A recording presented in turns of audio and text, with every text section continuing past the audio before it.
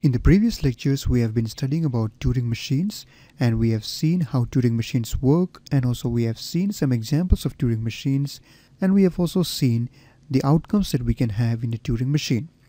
Now, in this lecture, we will be trying to understand the terms decidability and undecidability.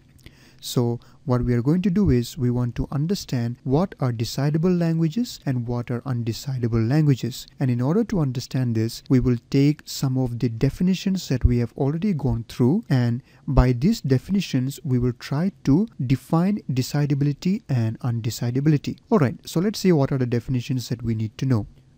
So the first two definitions that we need to know about are recursive languages and recursively enumerable languages. So we have already come across this, but let us try to define it again so that we can understand decidability and undecidability. Alright, so first let us see recursive languages. So a language L is said to be recursive if there exists a Turing machine which will accept all the strings in L and reject all the strings that are not in L, and the Turing machine will hold every time and give an answer either accepted or rejected for each and every string input. So these recursive languages, they are those languages of which if we pass a string into the Turing machine, the Turing machine will accept the string if it belongs to the language, and if that string does not belong to the language, it will reject that string. So what we mean by this is that the Turing machine for recursive languages will always hold. That means the Turing machine will not go into a loop. So it will either accept the language or it will reject the language. If the string is in the language, then the Turing machine will accept it, and if the string is not in the language, the Turing machine will reject it. So that is recursive languages. Now let us see what is recursively enumerable languages. So a language L is said to be a recursively enumerable language if there exists a Turing machine which will accept and therefore hold for all the input strings which are in L, but it may or may not hold for all inputs which are not in L. So in recursively enumerable languages, if you pass a string from this recursively enumerable language into a Turing machine, then if that string belongs to the language, then the Turing machine will accept and it will hold. But if you pass a string which is not in this language, then the Turing machine may or may not hold. We cannot guarantee that. It may not hold also sometimes. So the difference between recursive language and recursively enumerable language is that in recursive language, the Turing machine will always hold. It will either accept and hold or reject and hold. But in case of recursively enumerable language, the Turing machine will hold only when it is accepting the string in the language. In other cases, it may not hold. So that is what we mean by these two sets of languages. Now let us see, by understanding these two languages, how can we define decidable languages and partially decidable languages and undecidable languages. Alright, so now since we have understood recursive languages and recursively enumerable languages, we are in a position to define and understand these three terms, which are decidable languages, partially decidable languages, and undecidable languages. So first let us see what are decidable languages. So it says, a language L is decidable if it is a recursive language. All decidable languages are recursive languages and vice versa. So here it says that a language L is said to be decidable if it is a recursive language. And we know what are recursive languages.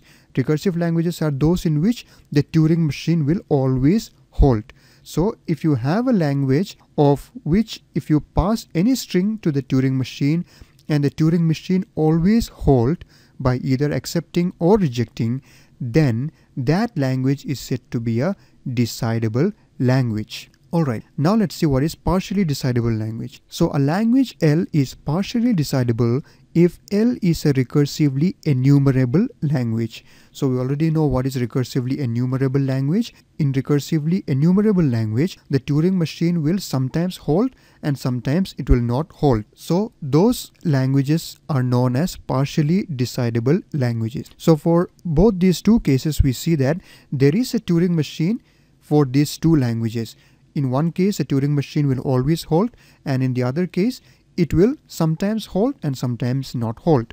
So now I think you are getting an idea of what will be undecidable languages. So let's see what they are. So a language is undecidable if it is not decidable. And what do we mean by this? An undecidable language may sometimes be partially decidable but not decidable. And if a language is not even partially decidable, then there exists no Turing machine for that language. So we call a language undecidable when it is not decidable, and we know what is the meaning of decidable. We already studied here. So if it is not decidable, then it could be an undecidable language.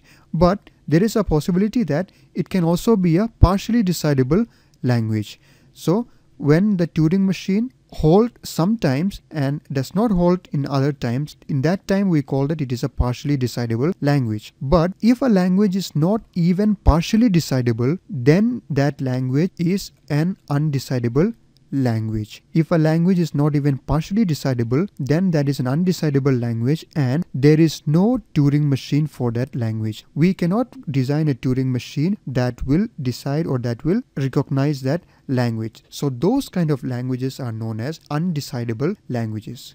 So I hope with that we could understand what is the meaning of decidability and undecidability. So we have seen so many definitions here. So instead of getting confused by reading all this, I have prepared a table for you in which you can easily look at it and understand what are these definitions that we studied. So let us look at that table. So here is the table.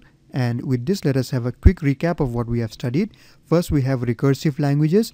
And in short, I can say that the Turing machine for recursive languages will always hold. And then we have recursively enumerable languages. And we can say that the Turing machine for this will hold sometime and may not hold sometime. We already saw that. And then we have the decidable languages. So what are decidable languages? They are the recursive languages for which the Turing machine will always hold. And then we have the partially decidable languages, which are the recursively enumerable languages in which the Turing machine will sometimes hold and sometimes not hold. And then finally we have undecidable languages, and for this we have no Turing machine for that language. There exists no Turing machines for undecidable languages. So I hope you understood the meaning of decidability and undecidability with that. So in the next lecture onwards, we'll be taking more examples to understand this undecidability. So I hope this was clear to you. Thank you for watching and see you in the next one.